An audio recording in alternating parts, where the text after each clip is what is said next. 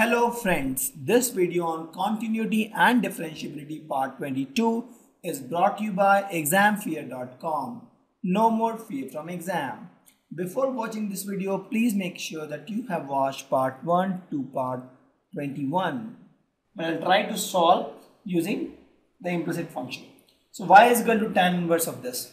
So I can write the same thing as 3x minus x cube this guy by 1 minus 3x square this guy. The whole thing is nothing but tan y. I can write this, can't I? Can I? Yeah, I can write this. So if I can write this guy as this value, I can use the implicit function now to solve it, right? Because I have equation in terms of x and y, I can use the implicit function and solve this kind of equation. But to make my life simple, if you observe one thing, tan y I can write as nothing but, I'll just show you what. Tan y is nothing but tan 3 into y by 3. And this is nothing but 3 tan y by 3 minus tan y by 3 cube by 1 minus 3 tan square y by 3. This is the formula which I have, correct? Now if you compare this guy with this guy, everything is exactly same, only x is equal to y by 3. Sorry, x is equal to tan y by 3. So if you compare these two formula, they are exactly same. X is equal to tan y by 3. Please note. Now I have got a simpler relation in terms of x and y, and I can find dy by dx in a simpler way. So this is one example. What we do is we try to find a simpler relationship from a complex relationship. If we get a simpler relationship in terms of x and y, we can use that relationship to find dy by dx. So let's do this.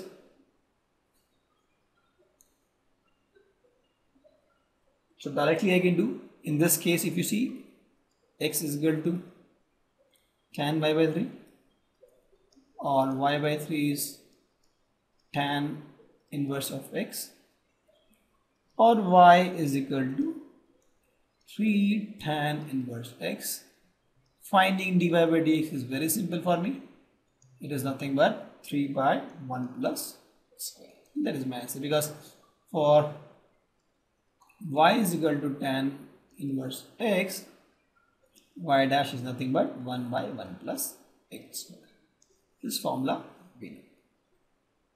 So what I have done here in this case, instead of solving, you can do that also. That will also give you correct answer. This one you multiply with this, you get one complex equation in terms of x and y, solve it, differentiate it, and then we'll get the same answer. But the smart part here was, just by looking at this particular equation, this particular polynomial, you can just make out that this was equal to tan 3 into y by 3, correct? Because tan 3x is nothing but 3 tan x minus tan x cube by 1 minus 3 tan square. So with that, I converted this complex equation into this I won't say converted this complex in this equation. I can say that I derived one more relation between x and y. That is, I found a simpler relation between x and y. See, for me to find dy by dx, I just need a relationship between x and y. So if I have one relationship between x and y, I can very easily find the dy by dx. So in this case also, we wanted to find dy by dx. What I did was, I found a simpler relation between x and y and found dy by dx. Let's take one more example. This case, let's try to solve without using smarter techniques. We can use here also, but let's try to solve without using smarter techniques. Let's use the composite function kind of formula here, because this is a composite function. This is let's put this guy as t. So I have got one equation. Y is equal to cos inverse t is my first equation. And second equation is t is equal to 1 minus x square by 1 plus x square. So I've got two equations. So in first equation I'll get dy by dt. And from second equation I'll get dt by dx. I'll multiply these two and I get dy by dx, correct? This is kind of example we have done is in composite function because this is a composite function. So let's find dy by dt. So if y is equal to cos inverse t, my dy by dt is nothing but minus 1 by root 1 minus t square. This is my dy by dt. And t square, if you want, instead of t I can put this guy. So this becomes minus 1 by root 1 minus x square by 1 plus x square, the whole thing square. This is my dy by dt. Let's find dt by dx. So t is equal to this. I have to find dt by dx. These are simple because this is u by v form actually, if you see. So what I can do is I can say v square, that is 1 plus x square whole square. Differentiate this guy, that is d by dx of 1 minus x square. You multiply with this guy 1 plus x square minus, you take this guy, the first guy 1 minus x square, and multiply with the differentiation of the second guy dy dx of 1 plus x square, correct? So that's what you get. If you solve this further, this becomes nothing but minus 2x. This is 0, this becomes minus 2x into 1 plus x square minus 1 minus x square into, this becomes 0 plus 2x, this becomes 2x. The whole thing divided by 1 plus x square whole square. So now I have to add these two and solve. So I can just say dy by dx is nothing but dy by dt into dt by dx. Sorry, I have to multiply these two. So dy by dt is this guy. So minus 1 by root of this guy whole thing 1 minus x square by 1 plus x square whole square, and dt by dx is this guy. So this guy is nothing but, if you solve this further, can I cut something? Is minus 2. This is minus 2x actually, right? Yeah, minus 2x. Minus 2x, and this is minus 2x. This is minus 2x cube, and this is plus 2x cube. Correct? So I can cut these part. So what I get is minus 4x here. Minus 4x by 1 plus x square to the power whole square. Same thing, I got minus 4x and minus cancel. So this is my value. Just I have to solve this further. So if you solve this further, what you get is 1 plus x square you get in the denominator. And this guy becomes root of 1 plus x square whole square minus 1 minus x square whole square. Correct? Into 4x by 1 plus x square to the power 2. This and this gets cancelled. So if you solve this, 1 plus x square whole square minus 1 minus x square whole square, this is nothing but a square minus b square. So this will be a plus b into a minus b. So if you say a plus b, this becomes 1 plus x square plus 1 minus x square into a minus b, 1 plus x square minus 1 plus x square.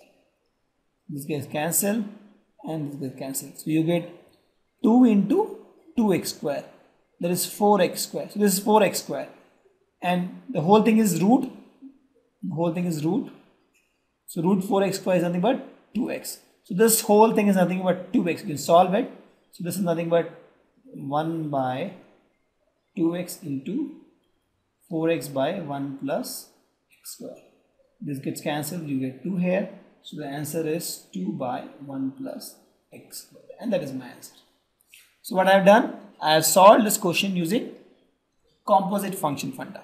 So I assume this whole thing 1 minus x square by 1 plus x square is t, and then solve this. So the reason why I solved the last three questions in the three different ways is, in the world of derivation you can solve the derivation using any formula. You can use the chain rule, division rule, you can use the implicit way, explicit way, you can use either trigonometric if trigonometric functions are there. You can use any way. In fact, I'll explain more ways. The logarithmic way we'll do in next video, I think, using which you can solve the question. So there are so many ways to solve the same question and get the same answer. Let's take one more example. Here y is equal to sec inverse 1 by 2x square minus 1. So here also, let's do one thing. Let's try to find an easy relation between x and y, because that is the easy way. But in that case, you have to think a little bit. So first thing is, let's write sec y as this whole thing. So the same thing I can write as sec y as 1 minus 2x square minus 1. Correct? Sec y is cos y actually. So because I'm more comfortable with sine and cos, I'll write this guy as cos y as 2x square minus 1. Correct? Because sec y is 1 by cos y. So correct? Sec y is 1 by cos y. So you get cos y as 2x square minus 1. Now if you see, I get x square as, if you see x as or x square as 1 plus cos y by 2.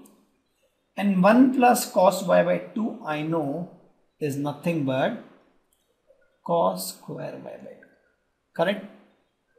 1 plus cos y by 2 is nothing but cos square y by 2. Thus I can get this relation x is equal to cos y by 2. Correct? So I have got a simpler relationship between x and y. So I can say as y by 2 is nothing but cos inverse x, or y is equal to 2 cos inverse x. So I've got a very good relation between x and y. So finding y dash is very simple for me. Y dash is nothing but 2 by root 1 minus x square into minus 1, so minus 2. And that is my answer. So the challenge here was we rewrote this equation to get a simpler relation between x and y. The moment I got y is equal to fx kind of thing in a very simple form, I just wrote y is equal to 2 cos inverse x, and thus y dash is 2 by root 1 minus x square, because I use the formula if y is equal to cos inverse x, y dash is nothing but minus of root 1 minus x square. So using this formula, I just got this answer. So in this question also you can use any of the way. You can go for the lengthier way, or you can assume this thing as t. You'll get sec y is equal to t, and then you can solve, you can get dy by dt and then dt by dx, because t is in this form, multiply and get the answer. Or in some case we use the smarter, see this case, this steps are not possible for all the questions, only for some question where we can rewrite this complex equations into simpler equations, then only this is possible. Thank you. Visit examfear.com to watch free educational videos, try free online tests, get the best quality study materials, study from the best tutors and mentors, and much more. Thanks once again.